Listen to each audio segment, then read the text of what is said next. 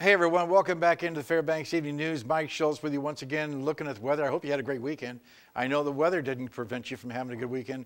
Lots of sunshine. It's going to continue all the way through the week. It looks like into the weekend with temperatures every day near 50 degrees. So all the snow continues to melt. And we'll talk more weather in just a little bit. Our photograph for tonight, sent in by Jim and Pat Donovan, they were able to capture boreal owl, that's hard to say. Anyway, in their tree outside their home, and that again is a very impressive looking creature there. And as always, if you have a photograph to share, by all means send it to photos@ktvf11.com. What's going on at the airport right now? Well, our high temperature for the day, 46 degrees. Right now, 45 degrees. The overnight low last night, 16. Record high, 1915, 58 degrees that day. Record low, 12 below in 1914. And our sunrise and sunset, 15 hours and 13 minutes of beautiful sunshine. And that is a gain of 7 minutes from yesterday. Our satellite and radar, again, nothing going on in the interior because high pressure has really established itself across the interior. That's helping to keep any clouds or moisture off to the west and to the east and to the south. And the other thing is coming in from the south is warmer temperatures, and that's reflected on our maps today. As you can see, temperatures very nice, 49 degrees around Anchorage Bowl, 51 at Ketchikan. A little shower activity there.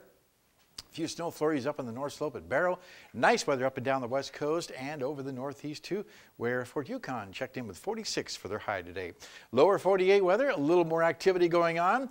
In fact, we're looking at showers over the Pacific Northwest. Nice weather over to the southwest, not as hot as it was last week. A lot of energy moving across the southern sections of the country, especially over the deep south, and some showers around the New York area.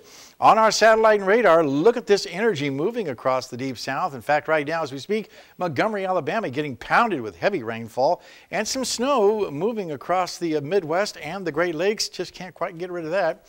Another frontal system moving in here.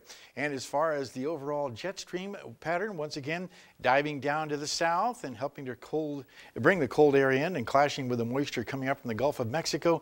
And that will give them more showers and thunderstorms through the week over the deep south, while out to the west, it's dry and warm. All right, back to Alaska for tomorrow. Here's what the northern sections look like. Cloudy skies at Barrow and Nome, mostly sunny skies at Fort Yukon. And the same weather forecast for the interior. Lots of sunshine for Fairbanks and Healy, just a few clouds around the Delta Junction area. Over southeast Alaska, a little rain to talk about. Cloudy skies in Juneau, but there are some areas of rain expected in the Ketchikan area. While out to the southwest, we're looking at, for the most part, rain at Cold Bay and rain and snow in Kodiak, and mostly cloudy skies for Bethel. And over the south central regions, it looks like rain and snow in Valdez, but mainly cloudy skies at Homer and Anchorage.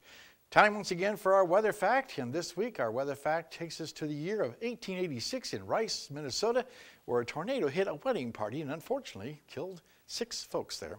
Again, thanks to Mount McKinley Bank, and again, next week we'll be visiting with the kids from Crawford Elementary School. Here's your forecast for the remainder of the night. Looks like clear skies, a beautiful night, 21 degrees, and it's great for viewing the eclipse. Now, what eclipse am I talking about? Well, I'm talking about an eclipse, and I'll tell you about that in just a minute. 50 degrees, another day like today, lots of sunshine. Now, here's the eclipse. As you can see, we're looking at this happening tonight between 9 and midnight, when the moon will pass right behind the Earth's shadow, and as it does, the light coming from the sun will bend around the Earth and light it up and give it an orange color to it. It's called a blood moon. It'll be interesting to see, and with clear skies tonight, we should have a real good opportunity to see that. Okay, here's your Fairbanks 5-day outlook. As you can see here, looking at possible showers on Wednesday, but temperatures once again right around the 50-degree mark every day. Overnight lows will also be very, very warm, as they have been.